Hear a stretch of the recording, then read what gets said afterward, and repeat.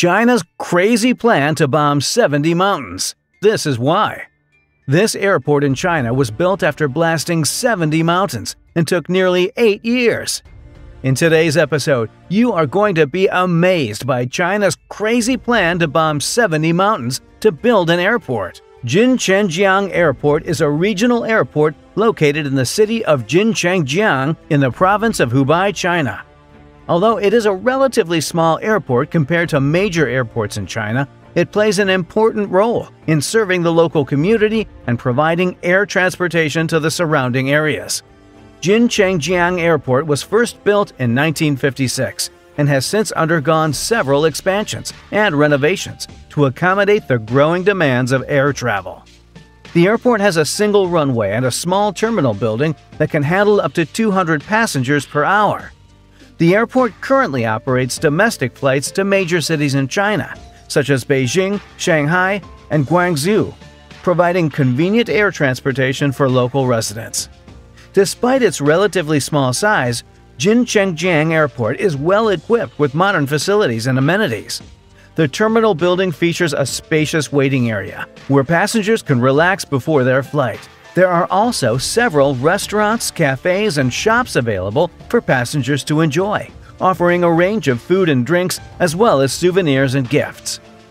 The airport has implemented several security measures to ensure the safety and security of passengers and staff. These measures include baggage checks, security screenings, and surveillance cameras, which are in place to prevent any security incidents. In addition, there is a fire station located on the airport grounds, ensuring that the airport is fully equipped to handle any emergency situations. Jinchengjiang Airport is also a hub for cargo operations, providing air transportation services for local businesses and industries. The airport has a dedicated cargo terminal equipped with modern facilities and equipment, including loading docks, cranes, and conveyors. The airport is able to handle a variety of cargo, including hazardous materials, and has implemented strict safety and security measures to ensure the safe and efficient handling of these materials. Despite its relatively small size, Jinchengjiang Airport has made significant contributions to the local economy. The airport provides employment opportunities for local residents, including airport staff and workers in related industries, such as aviation maintenance, catering, and retail. In addition, the airport has also attracted investment from local businesses, which has helped to boost the local economy and provide further employment opportunities. Jinchengjiang Airport is also an important center for tourism and cultural exchange in the region. The airport provides easy access to the city of Jinchengjiang and its many attractions, such as historic temples, scenic parks, and cultural museums. The airport also serves as a gateway to the surrounding areas, providing easy access to the stunning natural beauty of Hubei province, including its rugged mountains, pristine lakes, and rolling hills. The Jinchengjiang Airport offers services to both the military and the general public. At the airport in China, the provinces of Guangxi and Guangzhou meet. The airport is only 450 kilometers from Vietnam, which is a nearby country. The airport is at the point where two provinces meet. This airport is the highest one in the province of Guangxi, and it is called Level 4C. The city of Guangzhou is the provincial capital of Guangdong and one of China's biggest cities, with a population of more than 14 million people. It is also one of the most populated cities in the country.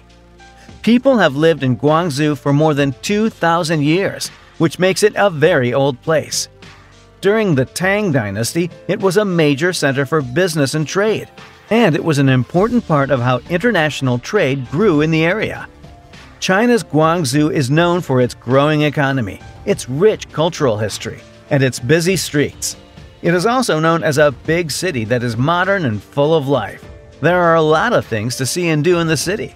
One of them is the world-famous Canton Tower, which has amazing views of the area where the city is.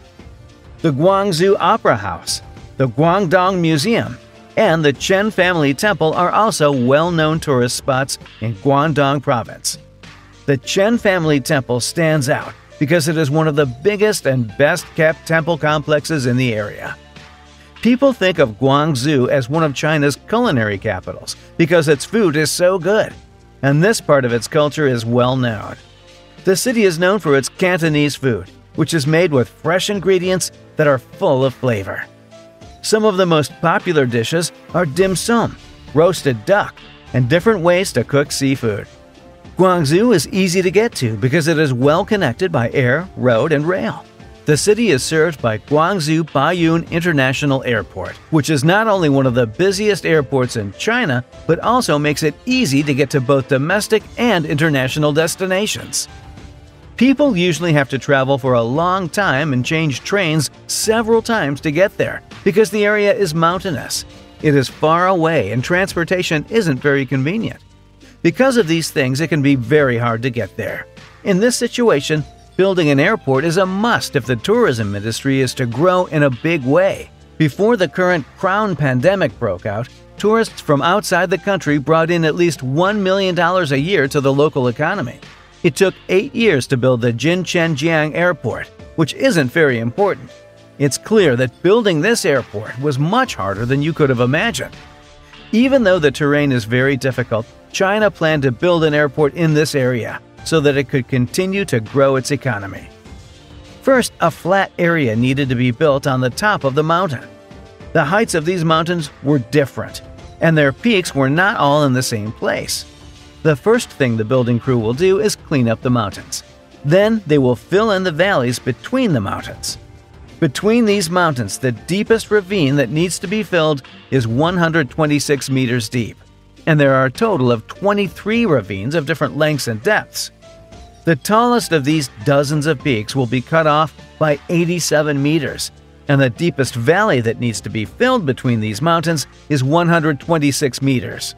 Even though these calculations look simple, the actual building process is a lot of hard work for the construction team.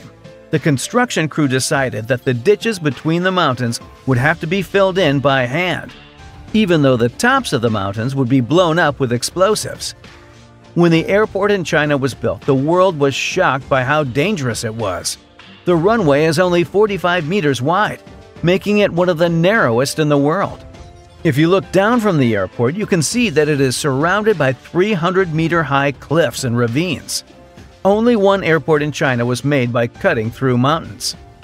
After the building was done, there were new risks at the airport because the runway is only 2,200 meters long. The plane's pilot needs to know more about technical things the shorter the runway. Some people think it looks like a road to the sky, which is another name for an airplane carrier parked at sea. Also, the plane's airflow is often disturbed by the terrain around it. There is fog in the mountains of Guangxi, and the weather is also very bad. When getting ready to land, the weather forecast is very good, but the fog that covers the second half of the sky may make the pilots feel stressed out before landing. In the past, a Chinese airliner with 130 people on board flew over this area and crashed within 2 minutes after falling from an altitude of 8,000 meters. People think that there may be a magnetic field in the area, or that it may have something to do with changes in the weather in the area. Because of this, the area is a big challenge for pilots. At first, the airport even had 2 captains to help solve the problem. But this is no longer a problem because pilots are now trained and checked out very carefully. The airport will also give the crew different training that are each made for a different set of circumstances. This way, both technical and mental challenges can be met and overcome. But because of how far away the airport is and the big test of the new corona epidemic that happened right after it was finished, the number of local tourists has dropped by 80%. So even though the airport only has 4 routes, there aren't many people using it, and it's still losing money. Because there aren't that many people using the airport, there are sometimes delays in how it works. Both the airport and the passenger need to agree on when the plane will leave. When there are a lot of people using the airport, it is likely to be open every day. When there aren't many people using it, it may only be open once a week or once a month. That's all. Thank you for watching. Do not forget to like and subscribe to our channel and ring the bell icon to get more videos.